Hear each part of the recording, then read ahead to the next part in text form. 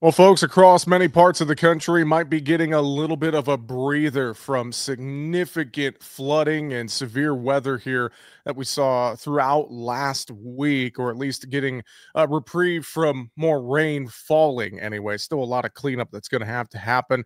Let's talk about some of this historic flooding and what the weather pattern looks like as we move into the week ahead and beyond.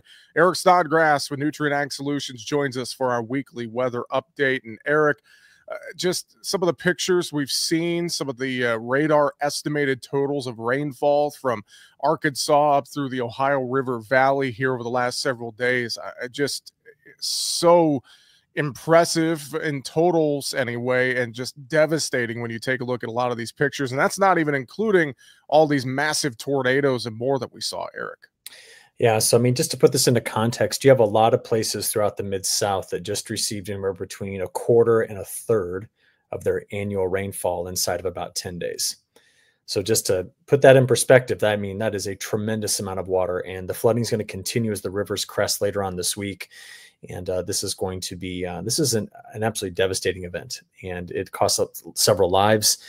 In addition to that, a lot of agricultural problems. We lost a lot of topsoil with this. There's going to be major nitrogen issues. We hit a winter wheat crop in the Mid-South that needed to be, harvested soon, and well, not quite, but coming up, and we just hammered it with a bunch of water. This was terrible. This was a terrible event, and what it was a stagnant pattern. Right, we had a big Bermuda high, we had a stalled out front of the Mid-South, and it just systems followed it. Now, there was a plus side to this. And it definitely wasn't the severe weather, which the end of March, beginning of April has started off with just, loads and loads of tornadic events, hail, straight line wind. We're way above in all three categories on the year. But there was a benefit. Because that pressure trough slowed down over the Mid-South, the system, the big one this past weekend, it was forced to slow down as it came out of the southern plains. So we've filled in some important gaps in New Mexico, Texas, Oklahoma, parts of Kansas, parts of Nebraska that were deep in drought. Oh, and don't forget up north, we had some snow. So in North and South Dakota, Minnesota, Wisconsin, that's all snow that when you see the temperatures, which are going to warm up this week, we're going to melt that snow, and the frost line has already been driven down 20 to 40 inches. We get to keep it. So this is incredibly unpleasant and a terrible event for the Mid-South. But on the whole, for agriculture as a broader view, these systems outside of the Mid-South were incredibly beneficial to the rest of the country. Now, that being said, there's no way to kind of understate how devastating this was for the Mid-South in terms of flooding when you start hearing totals of 15 plus inches of rainfall inside of just a few days. So won't forget this one anytime soon. We definitely will not. And we're going to continue to see those fallouts and impacts here as we move forward. Now, as we shift to this week, a much calmer weather pattern, but we also got much cooler temperatures to deal with across many areas. Eric, talk about that. Yeah, so the wet weather is going to be driven largely to the eastern side of the state and eastern side of the country, and behind us some pretty cold air is coming in. You just kind of look at the frost line that's going to be happening early this week. It's dipping down there into the Mid-South. It's going to hit maybe parts of North Carolina, maybe as far south as sections of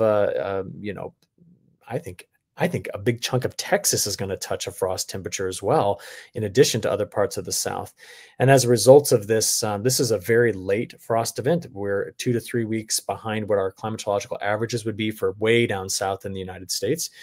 And but it's all short-lived. We're going to blast in warmer temperatures very soon.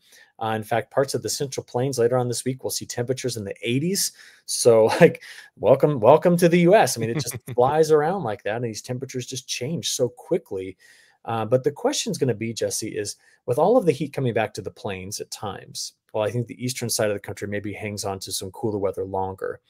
The water that just came back, do we evaporate a lot of it? Do we lose a lot of it? Do we build back in some longer term risk on drought redeveloping? And then the other side of this is, I mentioned that the eastern United States stays cooler.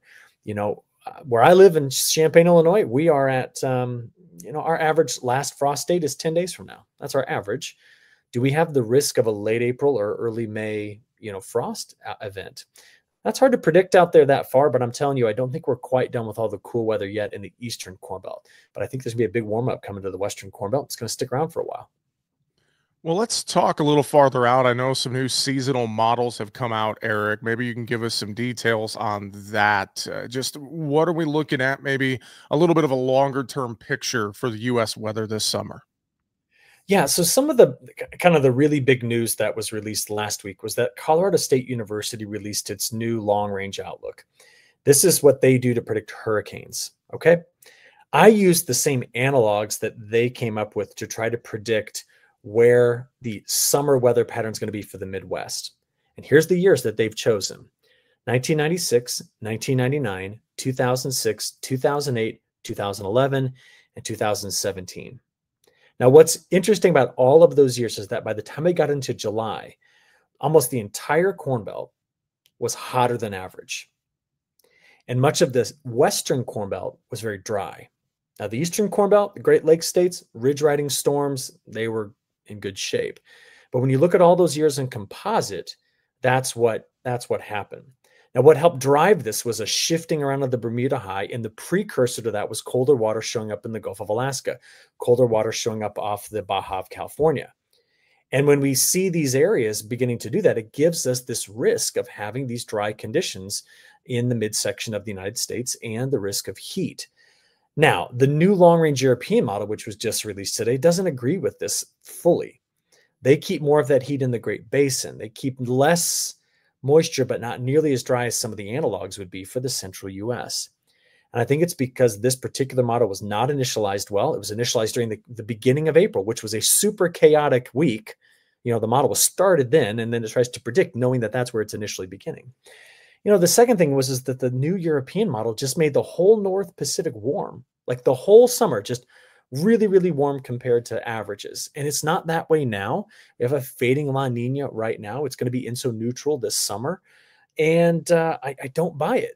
So I'm going to stick with the analog maps, which you just showed, as I think I think maybe our midsummer risk. And it is a risk of dryness, and it's a risk of heat. And that's the wrong recipe if it lasts for a long time in the midsection of the country. It's definitely something that we're going to have to continue to follow week by week and have the conversation about as things evolve here as we get into this summer. Eric, how about South America as we take a look at things in Brazil and Argentina? Any big updates in South America right now? Well, it's forecast to be quite dry in Argentina, but remember it's fall, right? And their crop calendar is more similar to the US than Brazil's is, but it's not. I mean, they have a long planting season, and it's different. But their forecast be pretty dry going forward. Where we were thinking there was going to be a problem in early April, now this is way back in March, we were thinking this was going to be in Brazil's eastern growing areas, but it's raining there and the forecast is wet. And I don't have any major problems in Mato Grosso do Sul, Paraná. I mean, all the way down to Rio Grande do Sul. I don't see widespread problems on this safrinha crop. So whereas we kind of had some hope that we were going to see something shifting around that could give us a little bit of a spark about the time we're getting this crop planted in the U.S., Brazil's not necessarily giving us that supply side, shock we thought we could get. Eric, any other updates from around the world before we close it out here today? Anything else you're watching? This is always in the back of my head. But I got asked over the weekend, why is 2012 not in your analog package? And I was like, wait a minute, it is in my analog package. It is a year of which 2025 looks similar to. So, well, what's similar about it? Well, the shape of the warm water north of Hawaii, the cooler water that's been at times off the west coast of the United States, the fading La Nina, and the warm up that's off of the west coast of South America, that all happened in 2012, almost in the same kind of sequence. So this is what I'm going to encourage you to do. Okay, on my website, agweather.com, ag-wx.com, you can watch my forecast video from this morning. If you don't care about the near-term stuff, which is what we just talked about, go to the end of that video and watch me compare the long-range European run to those analog years. And I toss in 2012 so that you know what we're watching for. Should we get ourselves into a rapid onset drought development scenario late June, July through August? So we'll put it out there so you know what to watch. It does not mean it's a slam dunk. That's what's going to happen. But there's just a lot of moving pieces that have some similarities to some rough years. So we can't ignore it. Find all those details, the links to the forecast videos and more, agweather.com, ag-wx.com. For more information, always a pleasure and enjoy it. Eric Snodgrass, Nutrien Ag Solutions, Thanks for being with us for our weekly weather update this week. Have a good one. We will talk to you next week. All right. Sounds good, Jesse. Thanks.